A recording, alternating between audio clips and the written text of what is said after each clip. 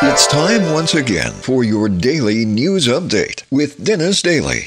Now, here's Dennis with today's report.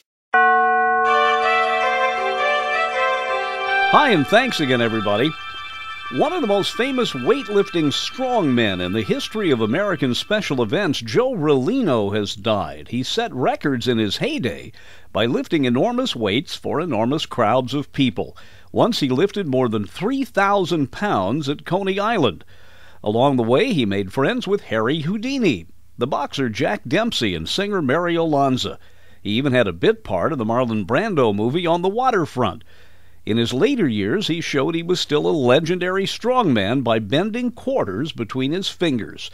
He would have been 105 in March, but now Joe Rollino is dead, struck as he crossed a major street in Brooklyn, New York, a freaky and tragic way for the legendary strongman to go. A new report shows not enough people who are expecting a baby take into consideration the family pet. The American Veterinary Medical Association says 800,000 people are treated for dog bites every year, most of them children. Most of the incidents occur at home. Additionally, the Humane Society says hundreds of pets end up at the pound. People have to make a decision between an angry, jealous animal and the new baby. The key is to make the pet feel wanted after the baby arrives. Finally, in the wake of that horrible earthquake in Haiti, psychologists are asking whether people can handle tragedy of that magnitude.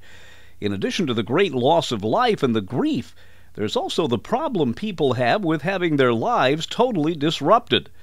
A better question may be, is the American family, the typical American family, equipped to handle such an event? Does it even have a tragedy plan? I'm Dennis Daily with your Daily News Update.